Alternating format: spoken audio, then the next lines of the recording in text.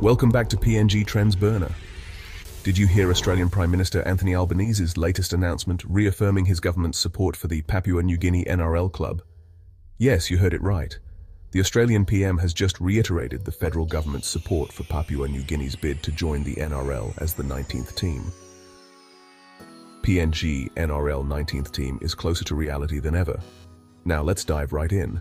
The PNG NRL bid is a game changer.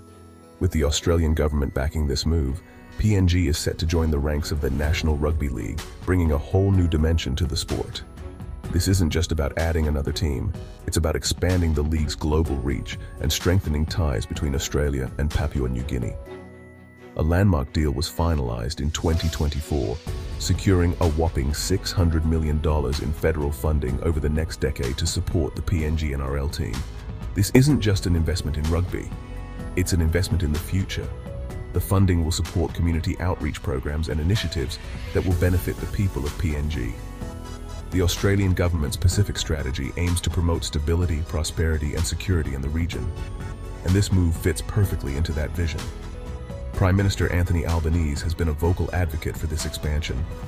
He recognizes the passion for rugby league in PNG and understands the positive impacts it could have on the nation.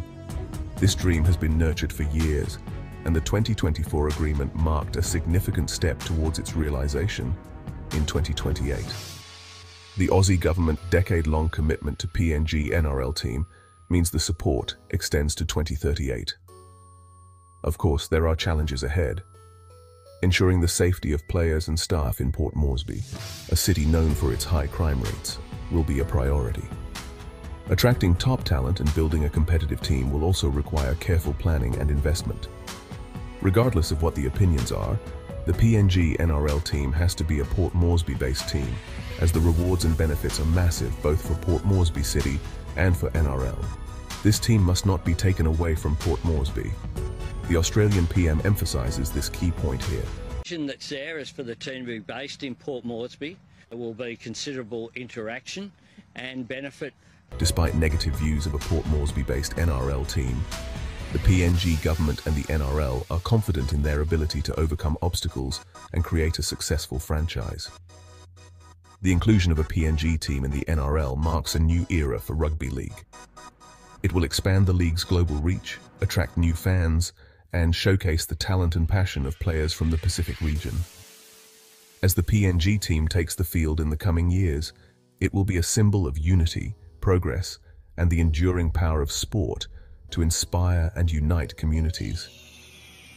To put it in perspective, the PNG NRL bid is not just about expanding the league, but about fostering growth, opportunity, and stronger ties within the Pacific region. With the Australian government's support, the dream of a PNG NRL team is closer to becoming a reality, promising an exciting future for rugby league and the people of Papua New Guinea. The Australian taxpayers are saying the money could have been used to house the homeless and needy in Australia. What do you think? If you like this video, you'll love the videos in the playlist here. Check it out. Thank you.